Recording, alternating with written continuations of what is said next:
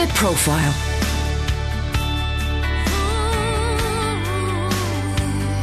You're listening to Premier Christian Radio.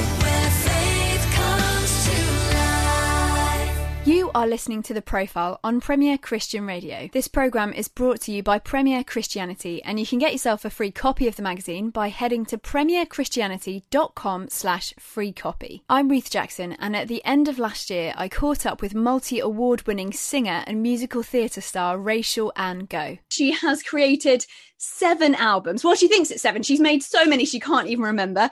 Many of them have gone gold or platinum, and she has starred in so many musical theatre shows in both the West End and on Broadway. Some of those include Les Miserables, Miss Saigon, The Little Mermaid, Hamilton. And if that wasn't enough, she has also featured in the music video for A Dream is a Wish Your Heart Makes, which was for the 2015 Disney blockbuster film of Cinderella. Well, it's such a pleasure to have you here today. Hi. We've had a tiny little snippet of all the incredible things that you've got up to.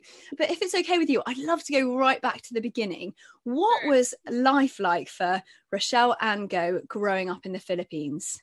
Well, I grew up in a Catholic family. We weren't really religious. Like, we don't really go to church as much. But like growing up, I know of Jesus, like I pray a lot when I was a kid.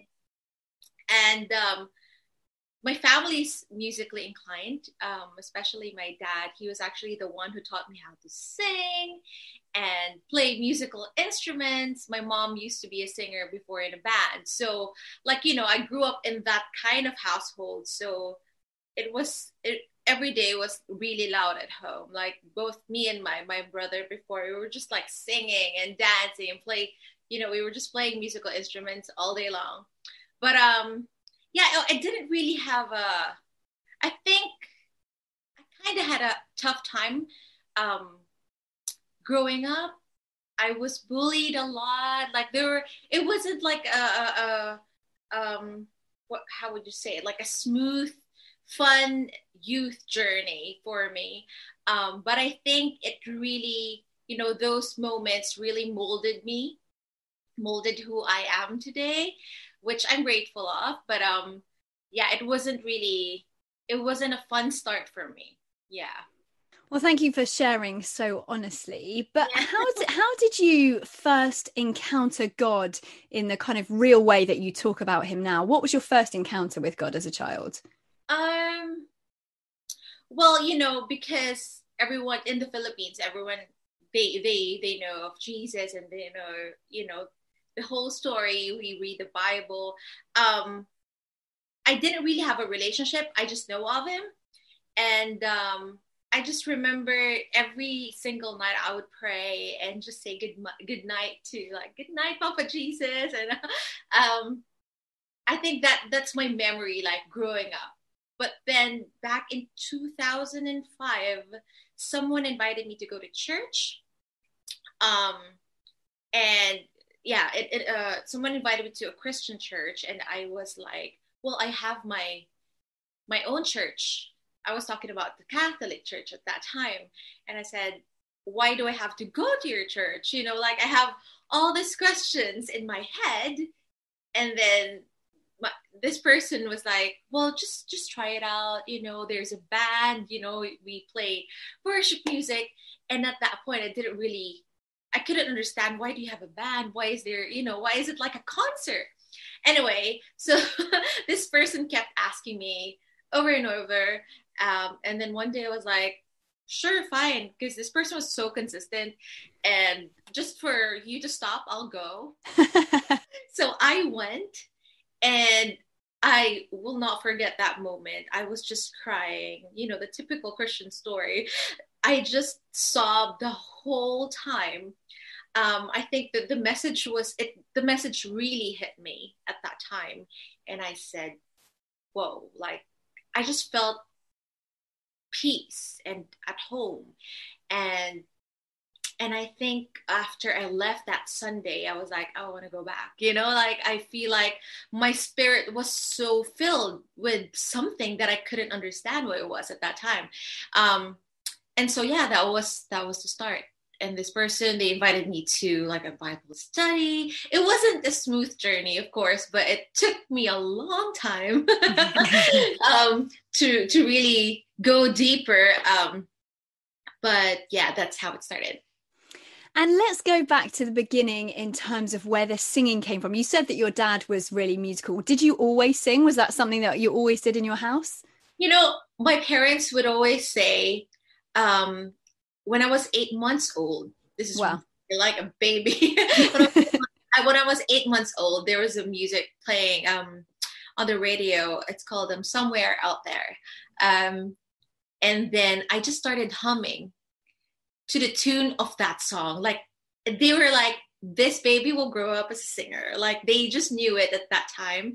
Wow. And then, yeah, since then, like 3 years old, my dad would always say that he would put me on top of the table and, he would ask me to sing in front of the family, in front of all the relatives during the holiday season.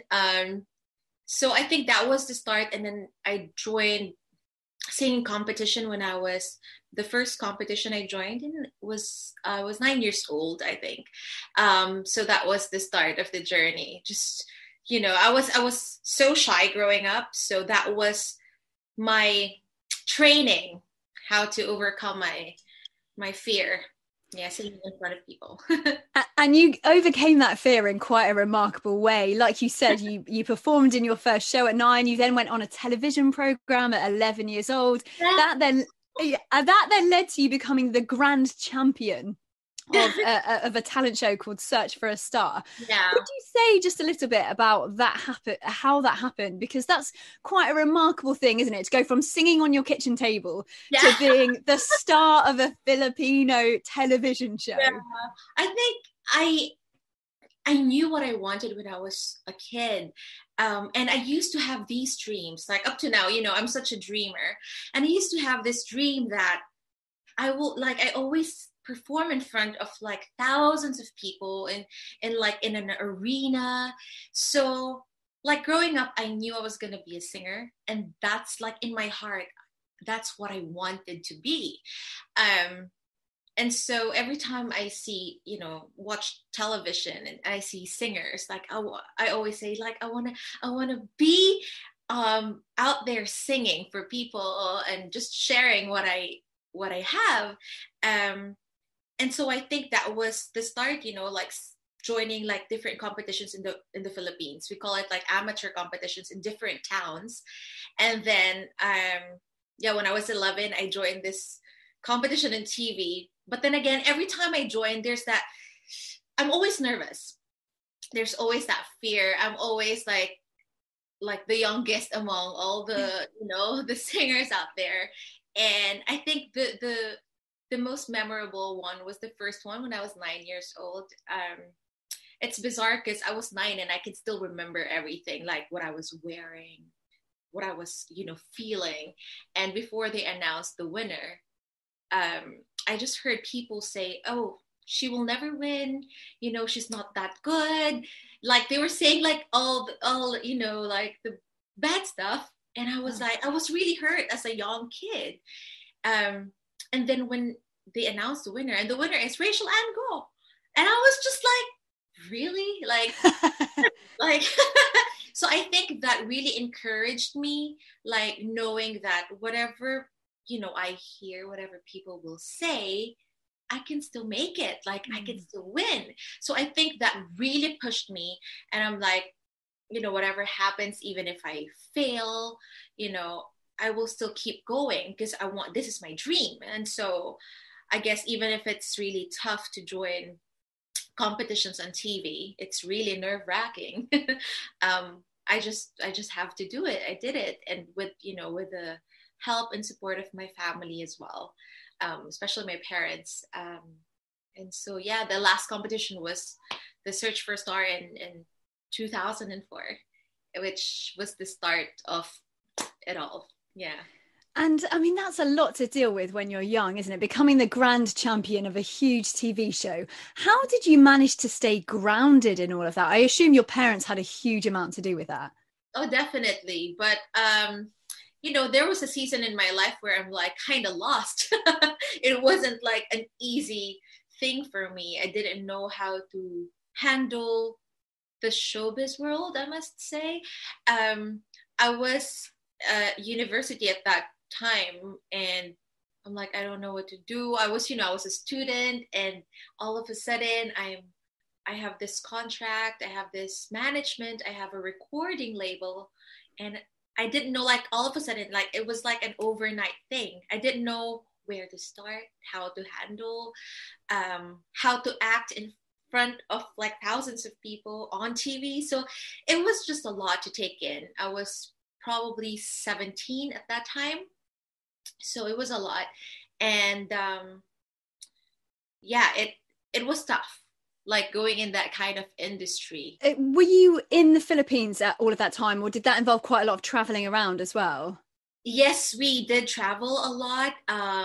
I believe we started traveling in 2006. We did like US tour. We went to Canada. We went to Middle East. It was just like concert tour everywhere. I think the longest was probably a month and a half. Wow. We weren't like sleeping. Like I couldn't do that now.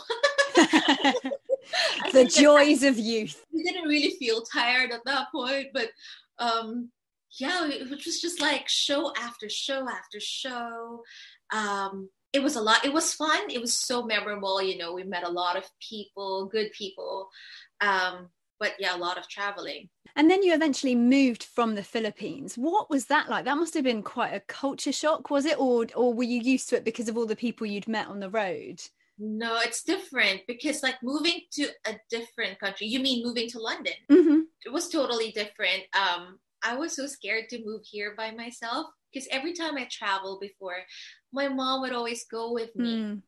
Someone would always go with me. So it's such a comfort thing knowing that, oh, my mom is here, it's fine. Wherever I go, she can take care of me.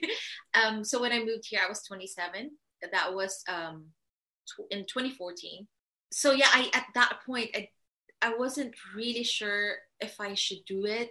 I was so scared. I kept asking people for their advice, like should I move by myself? Like my parents are so supportive. They were like, if you think this is for you, then go ahead, do it. Although yeah, it took me a while to really say I should go. And then I just started praying and I was like, just Lord, like reveal to me, what do you want me to do? Where do you want me to go? And I remembered I was reading the Bible. It says, in Joshua, it says, do not be discouraged. Like everywhere you go, I will be with you. And I was like, that's true. Like I shouldn't be scared. Like I know Philippines is my home. Like everywhere I go, if I have Jesus with me, it's going to be my home anyway. So it doesn't matter where I am.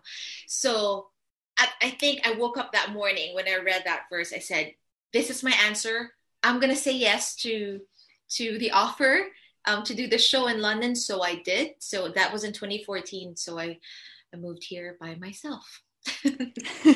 And I guess that's quite a change, isn't it? You went from being this kind of international singing superstar to then going into musical theatre. How did that happen? I mean, people do it, but it's not the normal route into musical theatre, really, is it? How did that come about? No, it's funny. Growing up, I had no idea what theater is about. Like it was in the Philippines, the crowd of musical theater and the crowd of like concert goers are totally different. And so I just didn't have that background. I didn't have any training. And what's amazing was that I think in 2009 and 2010, I had someone offered me to do a show called The Little Mermaid. They asked me to play the role of Ariel. And then in 2012, I think, they asked me to play the role of Jane Porter in Tarzan. So I have those two experience, like that theater experience in the Philippines before I head here. So in a way, I kind of have that, that the feeling of being on stage and acting as well. And up to now, I'm so grateful for, the people who really helped me a lot, because at that time, I'm like, I can't do this. Like, I can't act on stage. I can't say a line, I was just like, I don't know what I'm doing, but they were just so supportive, and they really believed in what I can do. And in a way, I was like, if you believe in me, then maybe I can do this. And so I fell in love with it when I did The Little Mermaid. I was like, this is actually fun. I thought it's, I had such an amazing time that I fell in love with it. And then I did Tarzan as well. And so when I heard that there was an audition for the show in London, I was like, this is such an opportunity. Like, I've been praying for something challenging. And that was really challenging for me. It really challenged me a lot. And yeah, that was the start. Yeah. And I mean, you have done so many things. You've made perhaps 7 albums. Like we said before, you can't even remember how many albums it is because you've made so many. You've been Eliza Hamilton in Hamilton, who's married to the star of the show. You've done so many incredible things. If you had to whittle it down to one career highlight, is there something where you think, yeah, that's been the absolute highlight of my career so far? I always share this with people. When I finished Hamilton was so good, but it was so tough. But I think besides the show itself, the highlight was just bringing Jesus in the show. We have this, we call it Circle of Love, but it's actually a prayer circle that we've started when we opened the show. So, and then when I left the show, they were still doing it. So I was like, thank you, Lord, that they're continuing, to do it, to pray together. And it really makes, it makes such a difference to unite everyone. It just felt like a family. And for me, that's the highlight, just sharing the gospel, sharing the truth. And yeah, it's really, yeah. Wow. So were there quite a lot of other Christians then in Hamilton? There were a few when we opened. I knew like a few, like 2 or 3 people, and then we planned this circle of love kind of thing before it opened. And I was like, shall we invite everyone? So we did. I was like, who wants to join the circle of love? And so everyone joined. Everyone is open, which is amazing. And then I was surprised because some people, like, they acknowledge when they pray, they say like in Jesus' name. And I was like, oh, people, because it's all from different countries, from different cultures. Like, people believe, and some people don't believe. But after a few months, it was what surprised me was one of the guys. We always ask him to say whatever he wants to say. Like, we want to respect as well what their beliefs are. They can say whatever they want, like, just say thank you or whatever they're grateful for. And then one time this guy was beside me. He would always say no, like he doesn't want to say anything. And that night, for some reason, he was like, okay, like, I don't do this, but tonight I will. And then he started praying in Jesus' name. And I was like, whoo-hoo! I was like, God is really moving. So that really made my heart jump. So yeah, it's amazing. Wow. I suppose it's one thing being on the West End when you can be regularly going to your church and being part of a Christian community. But if you're on tour, and I know you've done some international tours, you're sort of, in different places all over the world, and probably not able to go to church because either that's your traveling day or you're working on a Sunday. How do you keep your faith strong in those situations when you're on tour? Well, when I was on tour, I believe I wasn't saved yet at that time. Okay. But, when I moved here, because I know God already, I was so excited to move here because I was like, oh, there'll be no distraction. It's just going to be me and God. It's going to be amazing. But no, it was so hard. I think I isolated myself when I moved here because it was, I was by myself. I was getting ill. When I moved here, my body was just adjusting. It was so cold. And I started rehearsals already. So I was like, this is just too much. And I was just so busy that I forgot, like I feel like I kind of pushed away God for a second. And then I realized, oh, I need community. Like I started going to church, but when you go to church, but you just go out and don't really plug in. So that's what happened to me probably for a year. I was, I went through depression, which I didn't realize. I realized it after.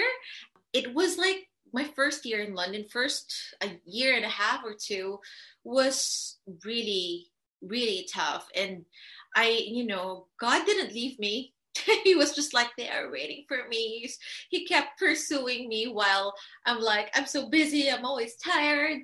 Yeah, that was my first 2 years here in London. And then when I went to New York, that's where I met people from church, who really helped me grow spiritually. I was only there for 7 months or 8 months. I was doing a show called Miss Saigon on Broadway. And I didn't realize that is actually the time that I will really, really grow. And that's where I met my husband as well. So everything just fell into place. And going back to your question, like it's really not easy to be away and be by yourself and really isolate yourself. I think it's so important to plug yourself in, find people who will surround you, who will help you grow. We'll come back to your husband in a minute because I'd love to hear a bit more about how you met and how that all developed, because I know you've got a lovely story. But what is it like being a Christian in musical theatre? Because I suppose for some people it feels quite at odds, doesn't it? But what's been your experience as a believer working in musical theatre? Like for the first 2 years, it was tough. Because as I've told you, I was like in a dark place at that time. I wasn't really sharing too much. If I pray, I'm praying by myself. I wouldn't include people.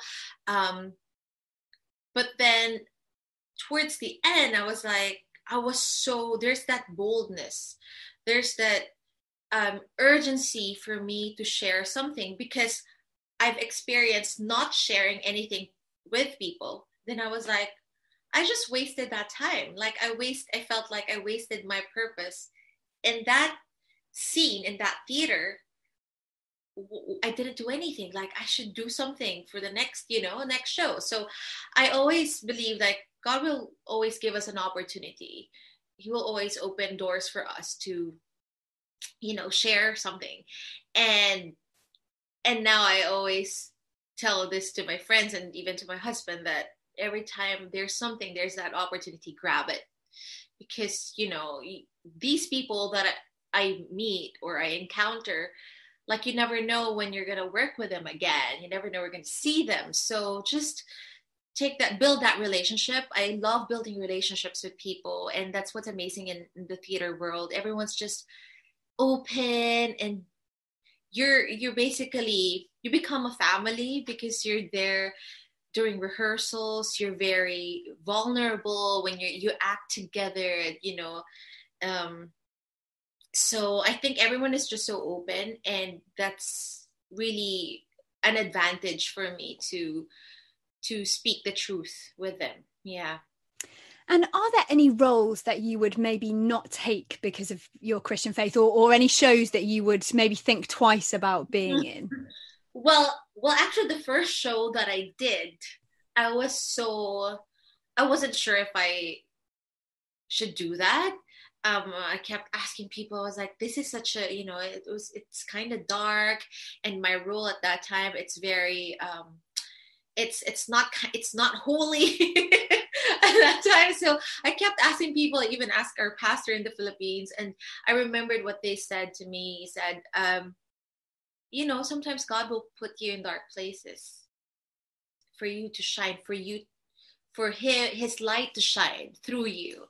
And I will never forget that. I was like, it doesn't really matter what show I will do, because it has a purpose. Like God will really put us somewhere, even in the darkest place. That's actually the best place to go to for you to share him. So I think, yeah, I don't know much shows, but I think if you pray about it, feel like God is giving that to you, then go for it.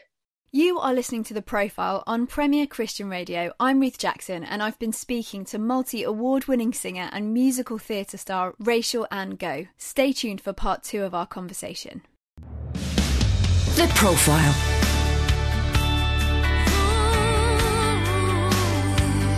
You're listening to Premier Christian Radio. We mentioned earlier that you were in the music video of the Cinderella show, the Disney blockbuster in 2015. And there's a brilliant quote here from Amit Malhotra, who's the general manager of Walt Disney Studios in Southeast Asia. And they say this: "We were looking for someone special, not just to sing the song beautifully, but to also deliver the message reliably and inspire audience. We chose Rachelle Ann Go as she embodies the positivity and inspirations of Cinderella. She is a living idol for young Filipinos everywhere who never stopped following her dreams." I just heard this for the first time. It's beautiful, isn't it? I just love that thing about where she says, an idol for young Filipinos everywhere who never stopped following her dreams. So I suppose, what would you say to young people who have got really disappointed by their dreams being broken or by people squashing their dreams? Is there any advice that you would give those young Filipinos who, like you, have got these big dreams and aspirations? What advice would you give them? You just really, don't listen to like negativity.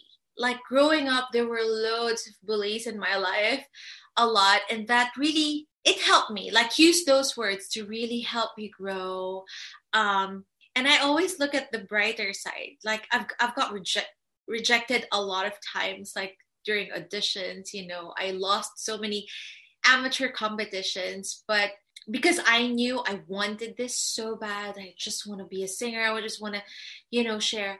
I kept going and going, even if I'm failing, and I'm using that experience to really grow and hone my gift even more.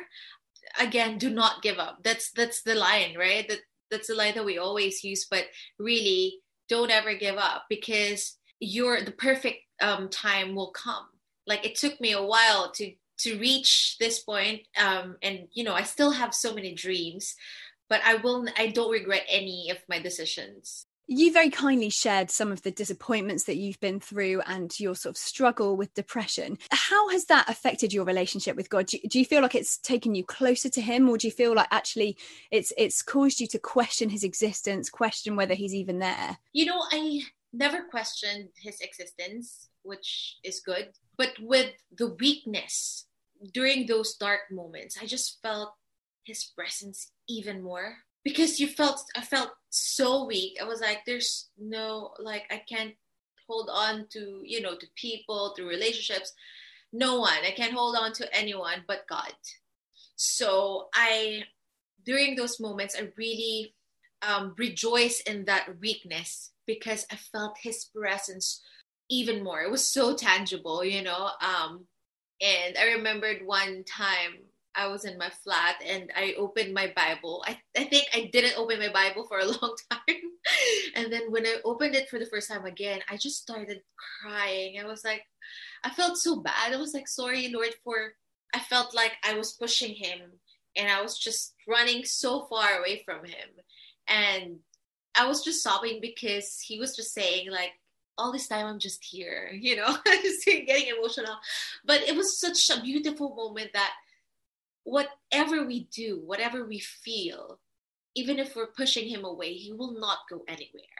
And that's what I realized. And so yeah, from that point, I was just like, I just want to get to know him more and more.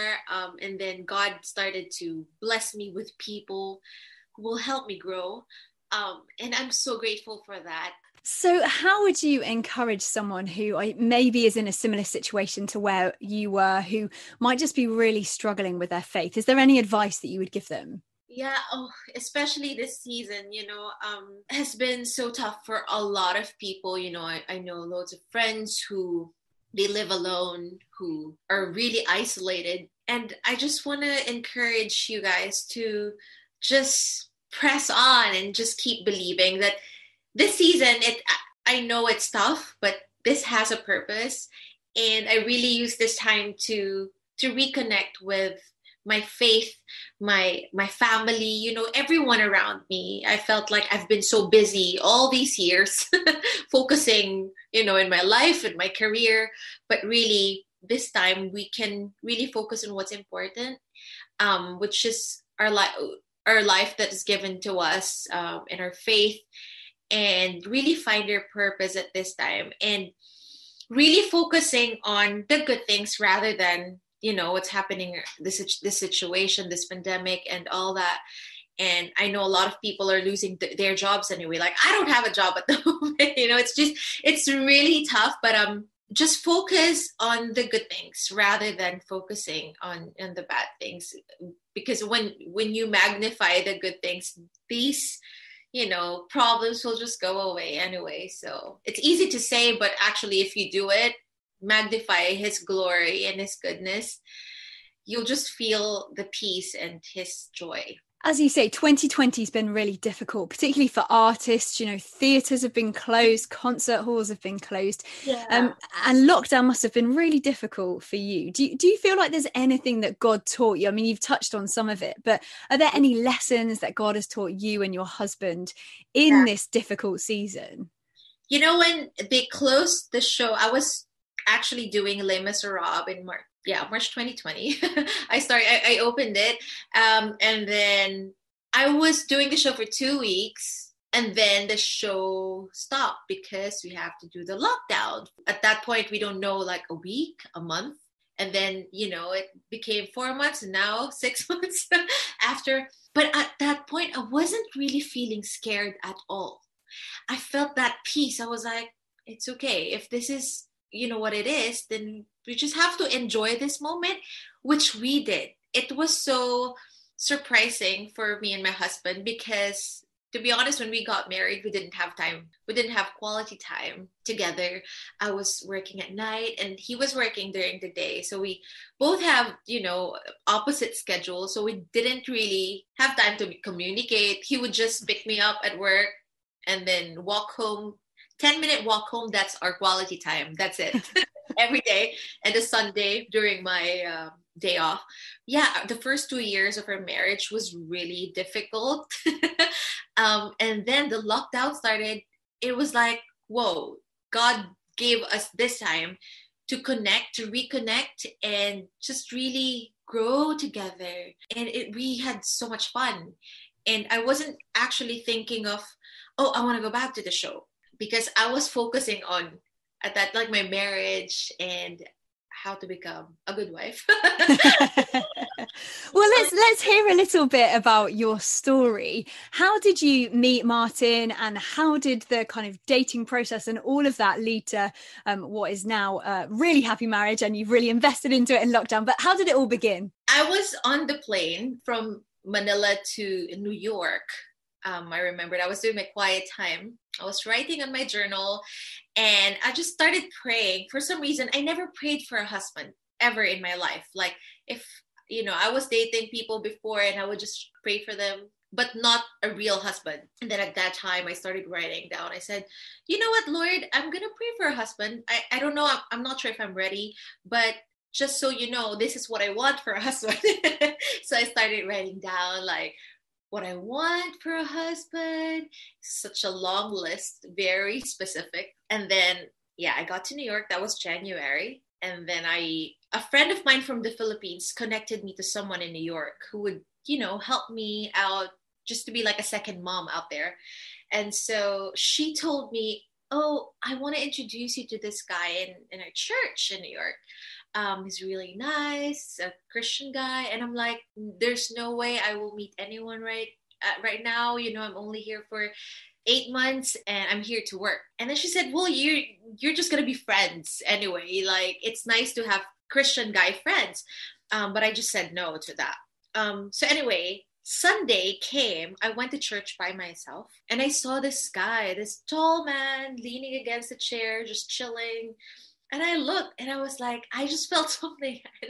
I second looked, I said to myself, that's the guy I'm going to marry. And I'm like, whoo, delete that thought, delete. It was really funny. But then, yeah, that was the first Sunday I saw him. And then the week after that, I brought this friend with me. And then she said, oh, this guy that I wanted to introduce to you, he's here. And I said, please do not introduce me. And this guy came up and then she introduced us. She was like, Martin, Rachelle, Martin. And I was so surprised because that was the guy I saw the week prior that I told myself that's the guy I'm going to marry. So that was kind of the start of it all. Someone set us up from church as well. She invited a lot of people for this gathering, and she told my husband now, she told Martin, she said, I want to introduce you to someone. And then Martin asked her, is she a Filipina? So he had this feeling that I'm the one that, the friend will introduce to him. So after that night, it was such an amazing night. He was just talking, asking me questions. The questions he was asking me were the questions I wanted a man to ask me, like really deep questions about Christianity, about my faith, about God. And I'm like, this is the one I'm talking about, like all this time. And of course, I was just like, okay, I'm here in New York. I don't know where I'm going to be. Like my thoughts were just like, I think for us women, we just like think about the future right away.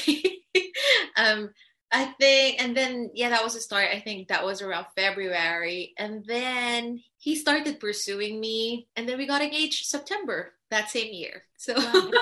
Such a whirlwind, isn't it? And now you and Martin have some very exciting news, don't you, which you fairly recently shared on Instagram. Yes, we do. Yeah, we are expecting, and we are so happy to have this blessing. And it's just such, a perfect time for us to build a family, especially that I'm not working at the moment. I can focus on being a mom and just really enjoy this season. Oh, well, congratulations. It's so exciting. But I suppose in many ways, it's probably quite difficult to be a pregnant woman in your industry, isn't it? I suppose in terms of even physically singing, has your body, is it harder to sing? Has it changed the way you sing? Well, every time I'm speaking like this, I'm talking to you, but I'm already like running out of breath. I was supposed to do a show. They did the concert version of Les Mis. I was supposed to do it for like a few weeks, but then I had to say no because, even if it's just standing on stage, even if it's just a concert version and there's social distancing, there's safety measures and all that. I feel like it's going to be tough for me to sing and belt out. I said, I don't want to give birth on stage, so I should just stay home. No, but I think it might be tough. Last week I did this, we filmed something for church. But that was amazing because I'm still on my last stretch of second trimester, so that's fine. But I think like singing, during the concert and the show after that, during my third trimester might be hard for me. So I think, just to rest for now and just really take it easy. And every time I sing, actually the baby kicks. Wow. It's going to be a musical baby. Yeah. And how do you think it's going to be going back to work with a baby? I mean, that's probably going to bring all sorts of difficulties, isn't it? Because obviously you work at night time, and how's that going to work, do you think? Have you not thought that far ahead? Yeah. I just got an email before we started this call. I just had an email from my agent asking me if I can do a show next year around May. And when am I ready to start again? That was his question. And that's actually made me, it makes me think now that, am I really ready to go back right after? Like my due date is in March, and I feel like I probably need a year or more. I just want to enjoy, because going back to theater, you just have to, it's not just like a nightly routine. Like you have rehearsals, and even if rehearsals will last for a month or two. The fact that you're going every night and I feel like I'm gonna miss the baby a lot. And I just want to be focused and really see the growth and just be present, at least for the first few years, So I think I'm gonna have a longer break. I never realized I'm gonna say that, because before I'm like, I can't imagine leaving my job, but now I'm like, my priorities are different. Do you feel like it's changed the way you think about God as well, being pregnant? Oh, definitely. It's just like my husband and I are just so like surprised. I don't know the term, but we're like, it's amazing how there's like another human being growing inside of me. Like, how is that possible? How can you think that there is no God? Right? It's just like, I don't know. I can't put it into words, but it's just amazing that whatever we prayed for, it's finally here. And it's funny because the moment we prayed for a baby, just like that. Wow. Not kidding. So I'm like, Lord, you're so funny. Like, your humor is just so funny. So yeah, be careful what you pray for. Let's talk a little bit about church. You said that you recorded a song with church. Are you involved in worship then at your church? Yes, I'm attending Westminster Chapel at the moment, and during the lockdown, of course, we cannot meet in person. So what's amazing is that our musical head will always ask us to record at home, which is great because, I'm not doing anything at home anyway. So I'd record worship on a Sunday. And that's great because I was able to share it with my family in the Philippines as well. I sent the link to my friends so they can watch the service, even to those people who are not churchgoers. But then I have an excuse like, guys, I'm singing here. I use that to invite people to church, which, it's great. But yeah, I'm part of it. And I'm grateful to be part of that. And how different is it singing in a worship environment where you're singing to God and leading the congregation in worship compared to being on a stage and performing? Do you find it difficult to kind of switch between the two? I love singing worship songs. If I can, my dream is to have a worship album. My dream is to do a worship concert in an arena. Before, my dream was to record albums like pop music and do concerts here and there, but now it's just like I just want to worship.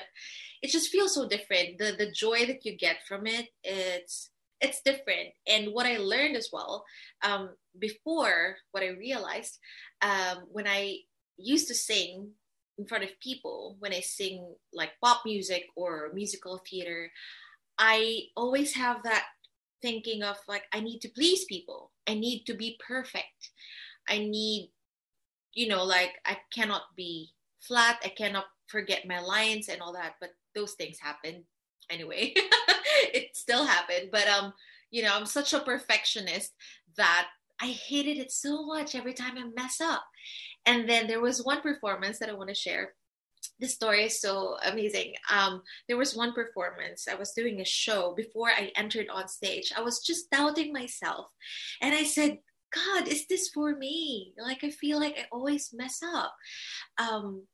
Please, I feel like I don't fit in. Please talk to me if this is for me, because I feel like I'm just such a mess and, all that. I was crying. And then I went on stage. I did the scene. And then during that scene, it was in Les Miserables, and then the lead guy hugged me. I was about to die in that scene, and the guy hugged me, and then he whispered, "You're amazing." And at that time, we were working for probably a year and a half, and he never whispered anything to my ear. And at that night, that specific night where I prayed, God talked to me. Is this for me? And then that guy spoke to me and whispered, "You are amazing." And I was sobbing on that hospital bed in that scene. I'm supposed to be like lying still and not moving, but I was sobbing. And I just like, that was God. That was God's voice. That's God's still voice telling me, do not doubt yourself. And then after that performance, that changed my whole entire performance, my whole entire career. And I was like, I'm not performing for people. I'm not performing to please people. I'm performing to please God. I've got this one special audience watching me from above, cheering for me. And so I think that changed my whole thing. Like, even if, yes, it's great to perform worship music, but now when I perform pop music or musical theater songs, I treat it like I'm singing worship music anyway. So it's just like, I don't know, there's that different feeling. Like, it's like there's that butterflies in your stomach, that giggle. And you like, I'm singing for God, I just want to honor him. But of course, it's special if it's for, worship and just the words are really meaningful and all that. And do you have a favorite worship song or hymn, something that you would always go back to? It's tough. I love loads. I love Tasha Cobbs. At the moment, I'm obsessed with Maverick City's music, the songs. I would always play, like, sorry, I always say sorry to the neighbors because I feel like, seriously, if you're my neighbor, you probably get tired of hearing my voice now. But I would always play Tasha Cobbs, like, not by might, not by power, by your spirit, God, send your spirit, God. I just love that song, and I use that. Actually, when I was in Hamilton, I always sing that before the show and just use it to vocalize, but then worship at the same time before the show. So that's really special. And I love Oceans by Hillsong. I actually sang that on our wedding day. A lot on the list, but I think those are the top two. Rachel, if you could go back to your teenage self, sort of learning everything you've learned along the way, is there anything that you would go back to, say, 15-year-old Rachel? What would you say to her? Ooh, not to worry about things. I love to worry. Like, I was such a worrier, and I felt like I wasted so much time thinking about things, and then in the end it will work out anyway.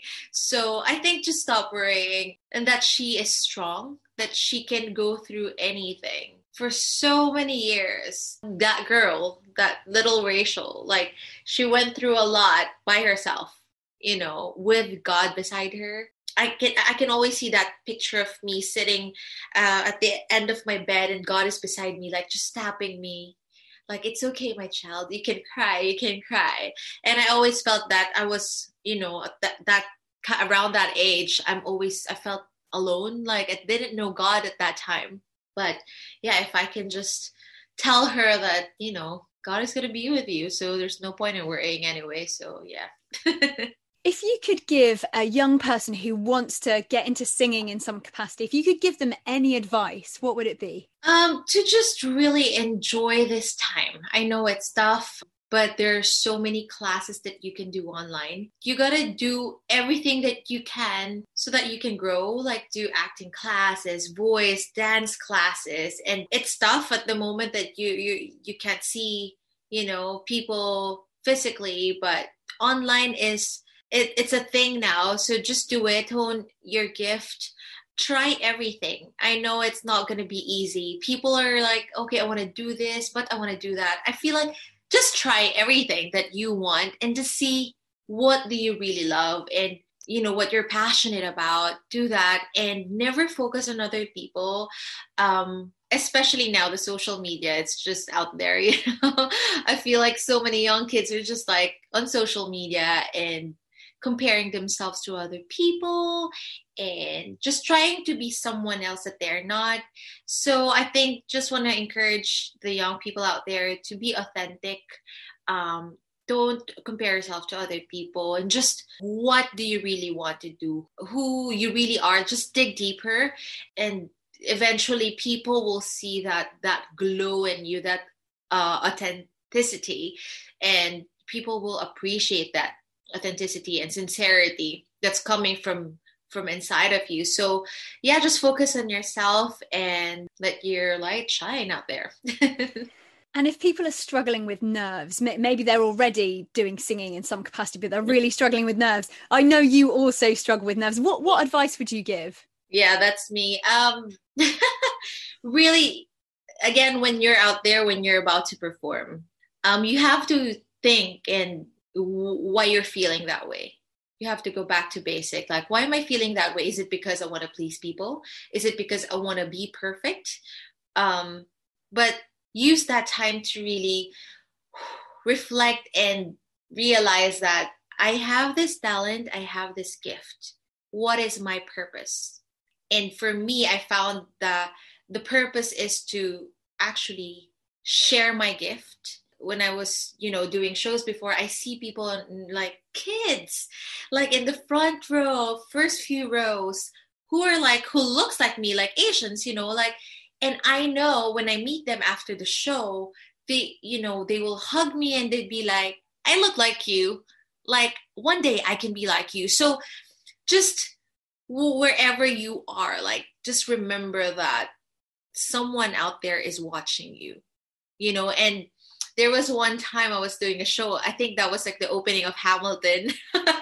I was so nervous. And then someone said to us, like, just think about yourself when you were a kid, that you wanted this so bad. So I would always go back to that. I would always go back to, why am I here? Like, this is my dream. So really focus on that as well, that you wanted this, and people are rooting for you. When you audition, they will tell you, don't be nervous, because we are actually rooting for you. So to everyone who's nervous out there, when you're performing, when you're auditioning, just remember that people are rooting for you. Just be yourself and just enjoy every single moment. Thank you for listening to The Profile on Premier Christian Radio with me, Ruth Jackson, speaking to Rachelle Ann Go. This programme is brought to you by Premier Christianity, so don't forget you can get yourself a free copy of the magazine by heading to premierchristianity.com/free copy. Do join us at the same time next week for another fascinating interview.